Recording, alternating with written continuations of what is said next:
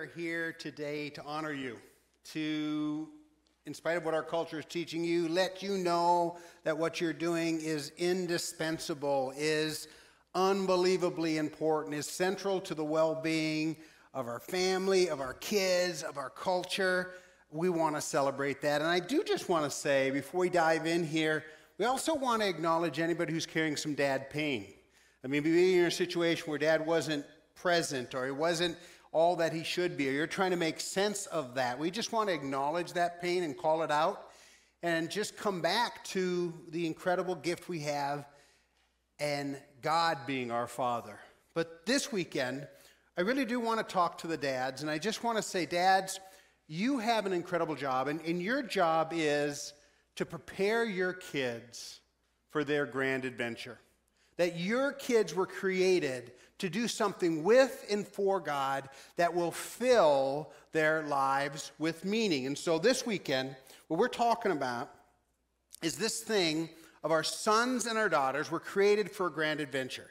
And you are either setting them up for that, or you are actually making that grand adventure harder to achieve, harder to find, and it's actually something that people can miss. So what we really want you to understand, and this is the bottom line, that a father's love, and a father's love can look different even than a mom's love. A father's love prepares a child for a life of adventure, passion, compassion, and resilience and freedom.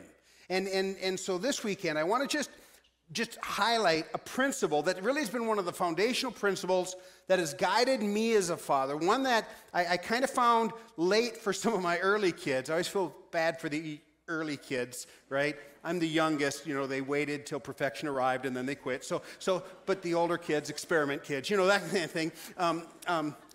But the bottom line is that a father has a role, and this is the principle: understanding the right balance between protection and preparation. Protection and preparation. Because if we overprotect, they won't be prepared. If we underprepare, they won't be protected. Because the best protection ultimately for your sons and daughters is preparation. For them to be ready for the great adventure that they are called to. Now, this is a little chart that we created to kind of illustrate this. So this is the protection preparation chart. So this is, down here is when we have low preparation and high protection. So this is this chart. And here's the deal. When we have babies, we receive these babies like half-formed. And initially, these are little tyrants, right? These are just little people who just, whatever they want, whatever they need, we arrange our life for it. We spend money on it. We spend time on it. They demand a huge amount of protection. It's very high. And you don't do a lot of preparation. You don't go to a newborn baby and say, what are your long-term plans? Where do you see yourself in 5 years? You don't have that conversation right away unless you need help. You don't have that conversation, right? But as they get older, and this is such a key, is the older they get, the more your emphasis needs to be on preparation and the less it needs to be on protection. Because ultimately, high preparation leads to life protection. And here's the secret of what just drives preparation, okay? Are you ready? Let them do it. Let them. The minute they can do it, let them do it. Expect them to do it. Listen, they want to do it. How many of you have had kids, have had something where your kid was doing something and they weren't doing it right and you were trying to do it for it and they said something like, with incredible frustration, let me do it. I can do it. I'm big now. I can do this thing. There's this natural desire in a child to do it for themselves. And listen, when we take it out of their hands, we think we're protecting them. We think we're making it easy.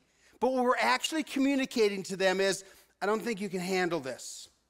And the older they get, and the more we do this, particularly in those teen years, when we do everything from tie their shoes to clean their rooms to get them out of trouble to dealing with a bully to all those kinds of things, the more we do it for them, the more we are undermining their confidence and actually teaching them to fear life and filling them with anxiety, because we're saying to them, anything hard, anything difficult, anything confusing, anything you struggle with, I'm going to take away from you because I want to protect you. And the truth is, at a certain point, we are no longer protecting them, we are protecting ourselves. Because the thought of watching them hurt is just too much. And so it, at some point, becomes about us and not about them. The other thing is that we find that particularly in these teen years, it's just hard.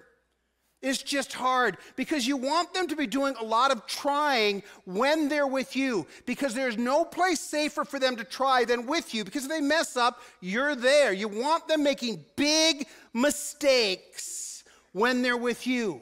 You want an environment where mistakes are tolerated, are expected, even at times celebrated, because that's the place where you want them to try and not be good. Because it just about everything in life, when you try something at first, you're not good at that, whether that be humor or relationships or dating or driving or whatever it is. And this middle part is particularly difficult. This is particularly true with preteens, because here's one of the keys. When you're here, they're babies, you're doing for them. In this middle section, you're doing with them.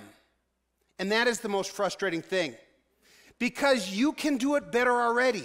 It'll be quicker and easier if you did it. And if your goal is to simply, get the job done, then you should probably do it. But if your goal is to raise someone who is prepared, you should go through the difficult of making it with them, mowing the lawn with them, taking the trip with them, showing them, coaching them up, and it's so frustrating. You're just doing it wrong. Why are they still doing it wrong? Because they're new.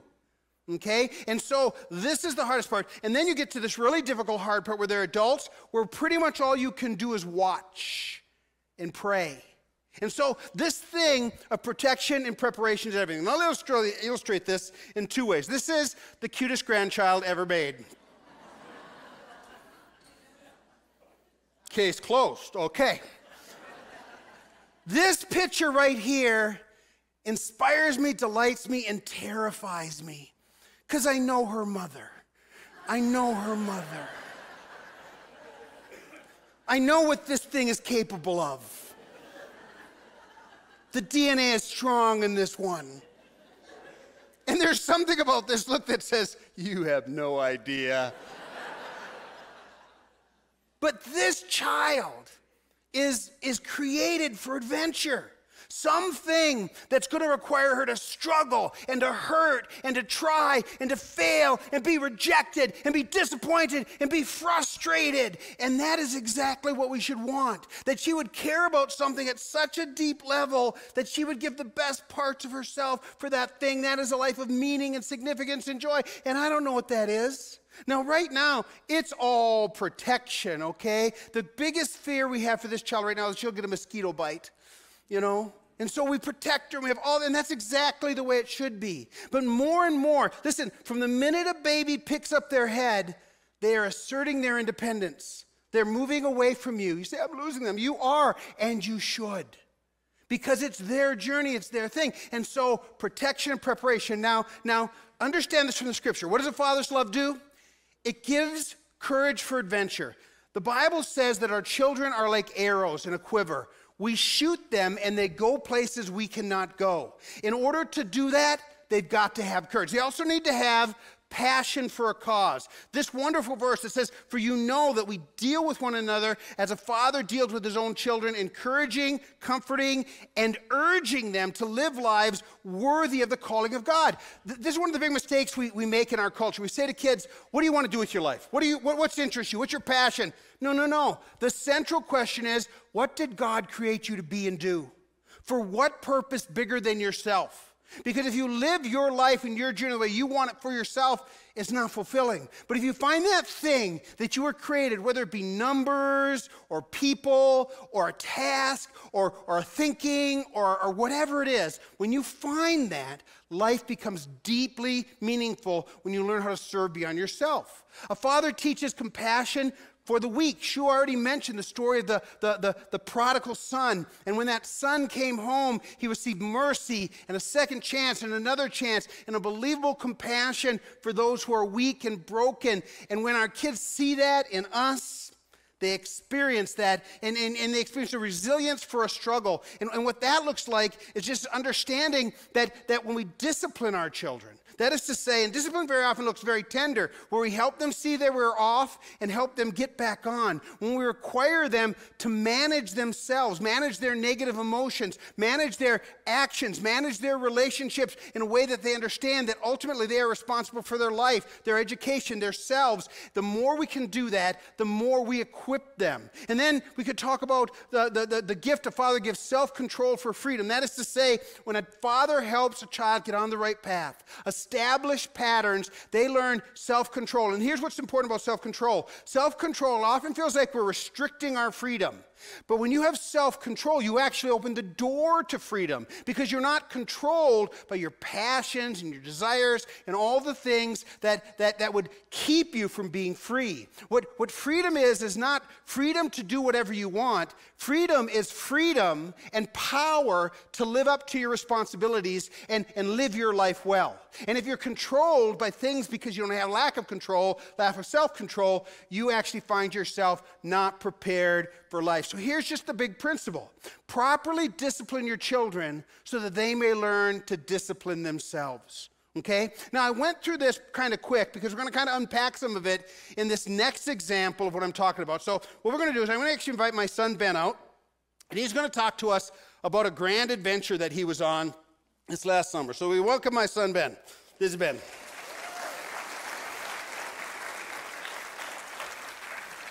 Hello, Ben. Welcome. Hello. Why don't you tell us about the adventure you had last summer? Yeah, the past summer I went on a canoe trip that started in Ely, Minnesota. That's the northernmost part of Minnesota, over down at the bottom of the map here. And it ended at the Arctic Ocean, specifically Hudson Bay. And the trip took us, me and one other person, 84 days. It was about 1,300 miles and had over 100 portages where we had to unload our boat and carry it on land around obstacles. So other than tormenting your mother, why did you do this trip? So that, when I was living in Ely, and Ely's the canoe capital of the world, and I just was kind of gripped by the idea that even just the water, like the lakes and the rivers, can be a path to exploration. And I had a lot of mentors who did similar trips, and it just like ignited something in me where I want to see if I can do this. Yeah, so something, it was like a call, because you were a little obsessed about this for like 7 years. Yeah, it was 7 years of planning. Yeah, it was, and you worked on it. So what kind of preparation went into this in terms of you being prepared? Because you didn't just wake up one day and say, hey, let's drive to Ely, get in a canoe, and float to the Arctic Ocean. What kind of preparation are you talking about? So I think the preparation started when I was very, very young. I think this path was laid out for me to go on the journey. And that included, fishing when I was really little, like just seeing what kind of animals are out there, walking off the trails at the creek behind our house, because there were a lot of times we had to walk off the trails to figure out a path, because we're so remote there weren't paths in a lot of areas. And just traveling with other people in Ely through different summer camps and kind of just following that search for challenge and discomfort, lean in when something was hard. Just being curious outside. You were a scout, and I remember one time you took a wilderness survival course. Well, you were like 12. Tell us about that. Yeah, and that was scary. Mm-hmm. Because it was just... And I didn't want you to do it. You didn't, and you've talked about this in other messages before, but my side of the story is I was scared. I had a tarp and like a sleeping bag out there with me. Yeah, but you were at the scout camp. You were in no danger. Yeah, that was a mile from the nearest building. Right. And there were staff there, so it was safe, but had that scary discomfort going on, and I wanted to quit. Right. And luckily I didn't. There's this huge thunderstorm, but I stayed dry anyway, and I was able to walk back with a super wet tarp. Before the storm, I walked out there to say, hey, Ben, you okay? And I remember you being angry with me. Mm-hmm. Like, no, get lost. Let me do this. You're embarrassing me in front of the other scouts kind of thing. Yeah. But I do remember you walking back into camp that next morning, because you were the youngest scout we had in the troop, and no one else had done that, and you were like, different. You were like, I'm Ben, deal with it, people. You're just a bold guy. Yeah, that's awesome. That's awesome. Very cool. So what lessons did you learn about yourself, and what did you learn about people on this trip? Yeah, definitely learn more about God. Yep. And something I learned about myself was I learned a lot, like you generate what you focus on. Right. So in situations where it is really hard and kept positive and focused on what the next step is going to be, we would do a lot better. Yeah. But when fear came in, we started focusing on the thing that I was afraid of, that's when things would get more hairy, like focusing on the waves instead of getting through the waves kind of thing. So how did it affect the dynamic with your partner, who you were with a long time? Yeah, so this is another interesting thing that we learned about fear. We were sitting on this beach, and it was so windy we couldn't go anywhere for 3 days. Yeah. We're just me, this guy, and the sand. Yeah. Wow. And he asked me, has this trip been everything you wanted it to be? And I told him, no, this has been, well, yes and no, but it's been way harder than I thought it was going to be. Yeah. So much harder. Every step of the way, every portage, every rapid, everything. And he said, Ben, I've been waiting for you to say that. Yeah. Because I've been scared. And I was trying to hold it together to, like, be a good teammate and be supportive and not be scared, but he was thinking, why isn't Ben scared? Yeah. So our fears were feeding each other's, and we're in a cycle. Yeah. So what were the hardest things you faced on this trip? So 3 of the largest physical challenges we had was Lake Winnipeg, and that's a large lake along the way. It took us about 2 weeks to get up. Yep. And then we had a 3-day portage through a swamp. Yeah. We had to cut our path through. Yeah. So we didn't really paddle much water for 3 days. Right. And we had a 10-mile stretch of river in a canyon that had rapids in it. So we had to figure out how we're going to navigate that stretch. Didn't mention any of this to your mom when you were planning the trip, I noticed. Let's look at some of the pictures. So this was at a great part of the trip. Yeah. So Blood Vein River, great time, great fishing. And then this is one of the portages. And you didn't find this path, you cut this path. There was no path. So left and right of me in that picture, that shows what it looked like before we showed up. So we had to walk the path first to scout it, use axe and saws to cut a path back, and then do 2 trips to carry all our backpacks and canoe across the trail. Yeah, huge portages. So this doesn't look like there's a lake or a canoe, a river anywhere in this one. No, normally the canoe trips include some form of water. Usually they do that. So we took a break and did a 3-day hiking trip. You did. So all right. So just put in perspective. This is Lake Winnipeg. Tell us about this. Yeah. So on the far side for me, that's Wisconsin, and the blue body of water closer to me, that's Lake Winnipeg. Lake Winnipeg. This is the same scale. So Lake Winnipeg is approximately 1 Wisconsin long. And the blue line is where we entered the lake. So we came in at the hardest part of the lake. And it's an especially dangerous lake because of how shallow it is. You can be a mile out and hit a rock, but you still have that large surface area to generate wind. So waves come up quickly and easily, and they're large, and they stay for a long time. So it was... And you can't paddle close to shore and either. there's no people on this lake. There's a deserted lake. So how many days were you on this lake? 2 weeks, so it's 14 days. Yeah, and so you got trapped there several days. Yeah, we probably had 6 of those days where we couldn't move at all, and then many more of those days we could only travel half a day. Running out of food. Yeah, running out of food too. Yeah. So it was either stressful because we were traveling and it was scary, or we weren't traveling and we were running out of food. Yeah, so let's take a look at a little bit of time on Lake Winnipeg. This is our beach camp we made up here. Camp tent pods right there. You can barely see back in the woods. That's where our kitchen and tarp setup is. Gets you a little bit out of the wind, and then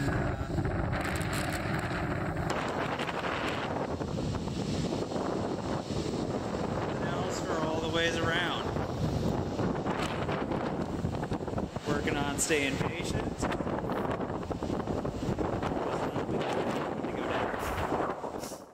I heard you saying that, working on staying patient. I guess so, right? Oh, so there were a lot of things that were dangerous and scary and crazy, but there are a lot of good things too. So let me ask you this question. What did you learn about God from this whole experience? Yeah, so I think that calling for me to go on this trip was put on my heart, because like you were talking about, it was almost like an obsessive thought. Like, right. Yeah, I don't know if I'm going to do this, but we gave it a shot. And we had to walk that path. Yeah. And he put some things in that path that were pretty hard, you know, the waterfalls, this lake, but all those challenges brought me closer to him. Yeah. And we're going to go over some of the good times. Yeah, some of the good times. Here, you're going to go to the next one. So this was at that same campsite. That's the exact same campsite that the waves were blowing.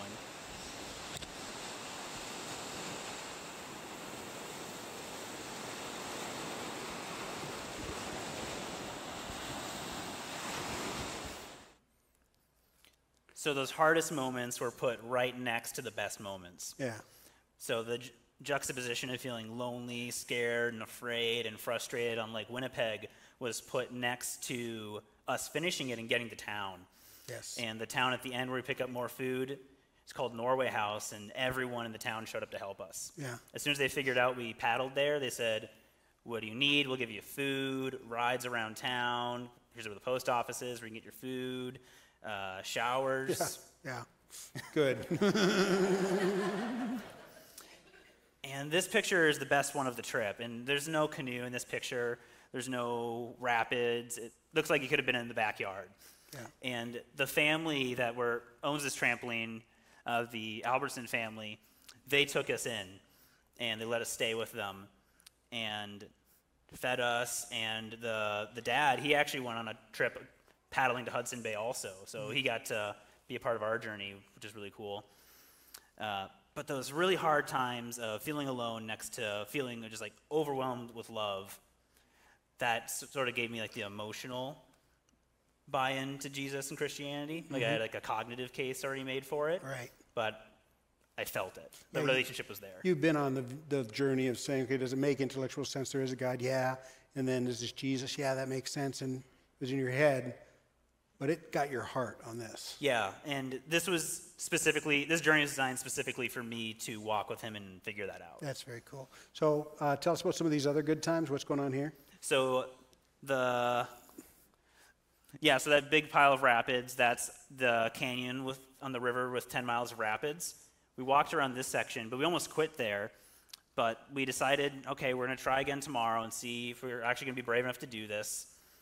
And there was a path through those rapids, and we ran most of them just from a quick look in the boat. So we're like just floating through them, never going to paddle them again, never paddled them before. Yeah. And the canyon was never on both sides of the river. Yeah. So we actually could have gotten off at any point if we wanted to. Yeah.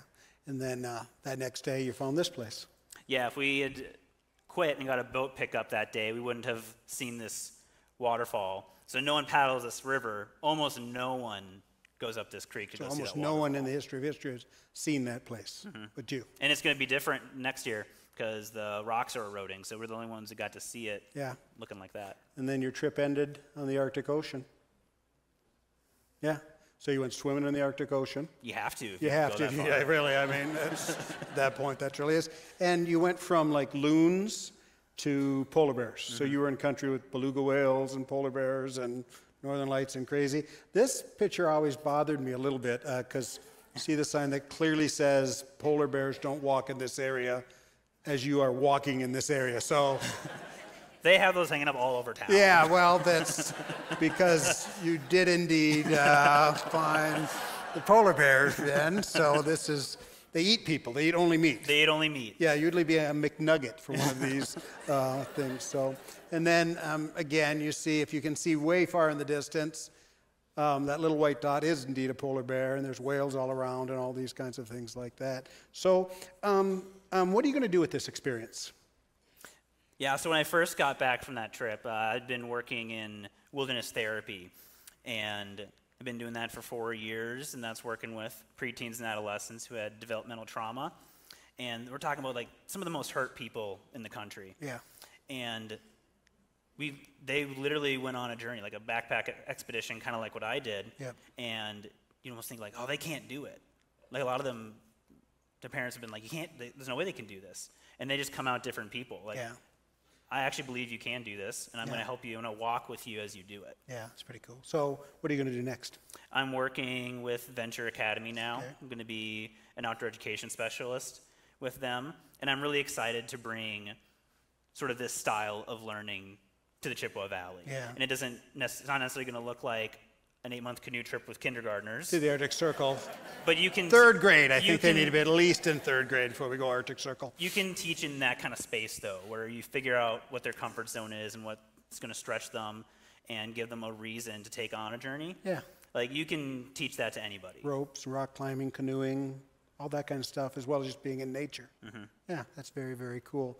Very good. So what advice would you give to dads? Yeah, I was thinking about this. So it made me have a question of what's the best way to keep our loved ones safe and manage their path so that it's at the best ending for them. And the answer to that is we can't. There are too many factors that we can't control. And then even the ones we can control, like how much control do we really have over them? So I think it ultimately takes trust in Jesus that he does have a path laid out that we can't understand and that we can't control.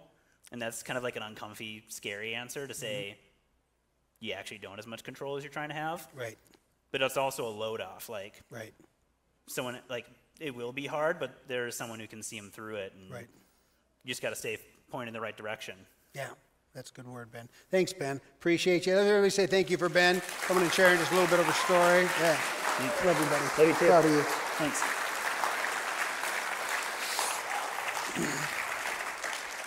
Well, there are about 1,000 more lessons and so many more stories. Ben's going to be in the back after service today.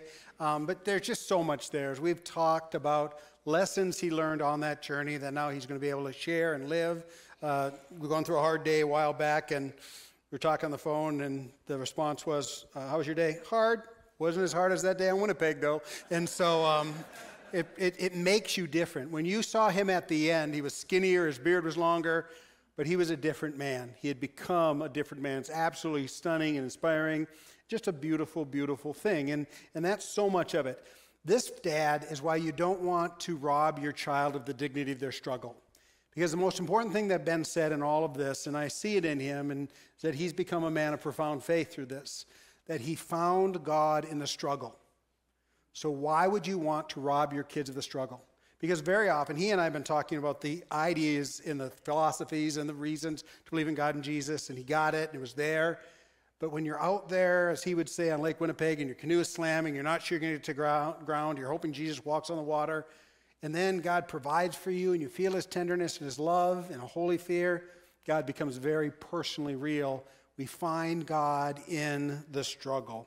It was a pretty cool thing, and as a parent, the older they get, the more you're supposed to pray for and watch that struggle. Trust God and trust the preparation you've been given. And so that was a little bit of our summer last summer. It was actually a very stressful summer for my wife and I because they were in places where they were hundreds of miles away from any road.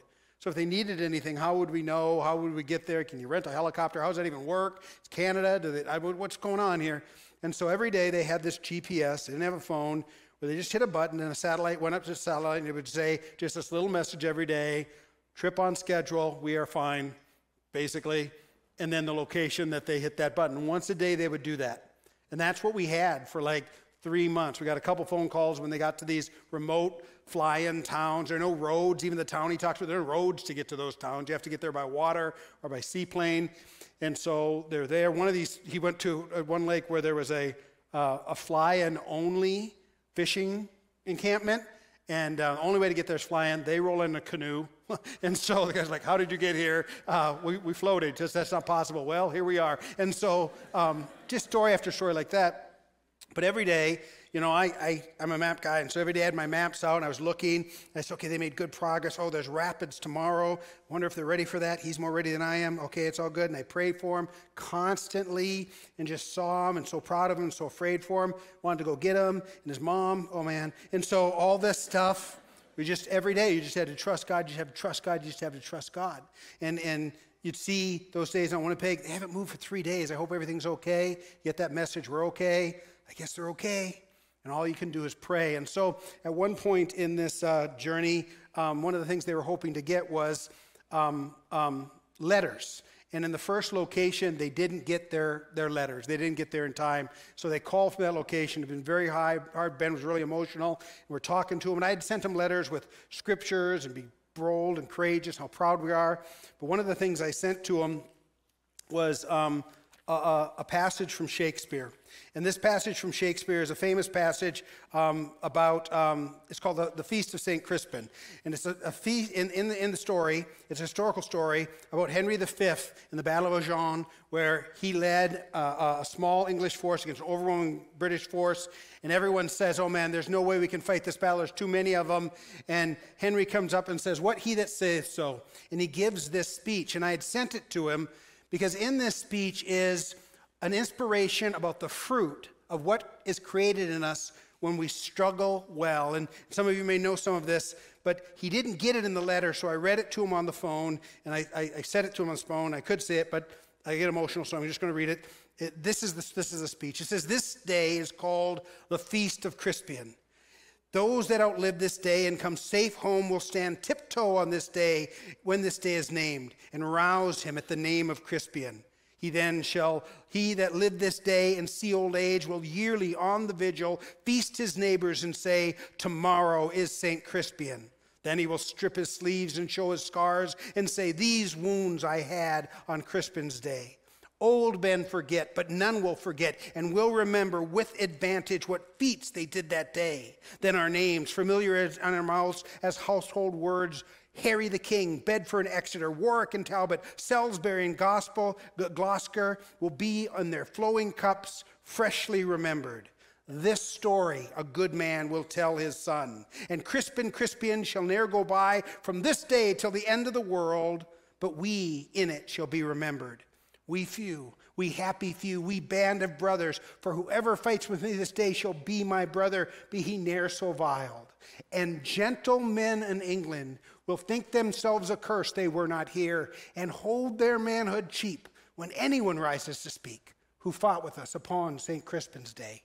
And I wanted him to see that in this, that through the struggle, things would come to him that would be of great advantage, that he would tell his kids, that would form and shape him, that after a day like a day on Winnipeg, not much in this life is going to seem hard after that. And that's something you can give to others. You can invest in others. And I sent it again, and he got it at another stop. But this was what we had for him, and this is what we wanted to give to him. Now, the summer played out, and it was getting close to the end. Ben was going to finish his trip in Churchill. And the plan was for Whitney and I to drive to Winnipeg, which is 8 hours away. And he was going to take, the only way to get back from Churchill is either fly there or take a 2.5-day train ride back to Winnipeg. That's the only way to get there. There aren't roads. And so we're getting close. We're going to pick him up in Winnipeg after his train ride. And I said to Whitney one day in the hall over here, I said, wouldn't it be something if we flew up there and met him, just surprised him? And then the next day she had tickets. And so they were expensive. They were very expensive, those tickets. And sure enough, we flew from Winnipeg in this little, into Churchill. This is polar bear country in Wales. It's the most amazing, wonderful place. I really recommend you going there. It's a fascinating place. But we got there just the day he was going to come in, and we went to this part, the place he was going to float in, and we're going to see the end of his journey, and there's a bear tower there. So it's this giant steel tower that you run in and lock the door so the polar bears don't eat you. So we were in this. This is the place we're at, and he's in a canoe, wow. And so we went and we looked, and so here's Whitney looking for her son to come home, and then you can see she's looking, and I knew the map, and I knew the direction they're coming from. I said, that far point, he's going to come around that far point. And sure enough, he came around and see him coming, and we hadn't seen him for like 90 days. We hadn't seen him, and so he's rolling in, and he doesn't know we're in the tower. He doesn't know we're going to be here. And so we're in this tower and taking the video of his last thing. And, of course, he comes in and he meets us. Here's Whitney and I, the two guys. And this is Roy. He's the guy who picked us up. He's an Australian. He's married to a British dog sled musher. He's a fascinating guy, musician. We met the most amazing people. But this is them after they arrived. But we're in the tower, and we capture them coming in, the very last few paddles of their journey, plus just the surprise of them seeing us. So let's go ahead and look at how that played out.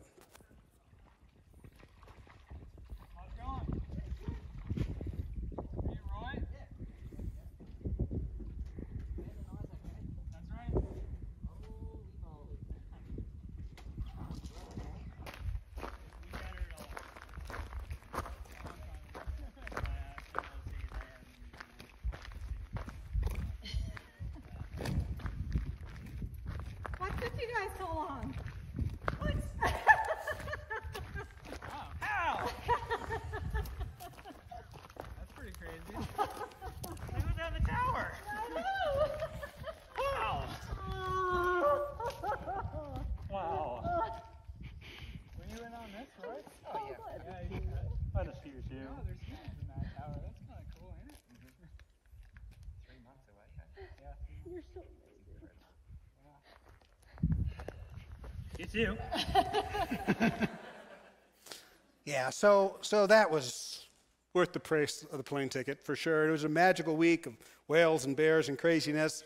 But at the end of the day, what it really was just seeing the power of preparation, the power of wise protection, and just a person emerging. And it made me think of, our kids are going to go places we can't go. They're like arrows we shoot into places, and that's exactly what we would want.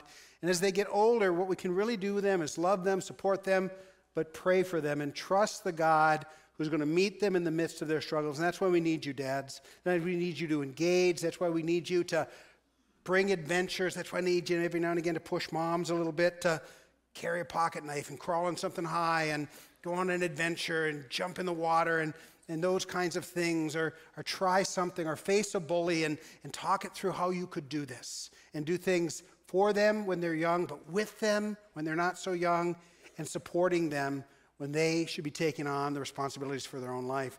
This is what dads do. This is the gift of dads. This is why our culture cannot live without dads and the spirit of a dad in every person's life. So whether you're a coach, an uncle, a teacher, that other male in their life, we need the spirits of dads in the most wonderful way. I want to end my time by just having a word of blessing for the dads. So if you're sitting next to a dad, someone with the heart of a dad, someone who's a coach, someone that's there, an uncle, crazy uncle, put your arm around them right now. Just kind of say, hey, we love you. Way to go. We need you.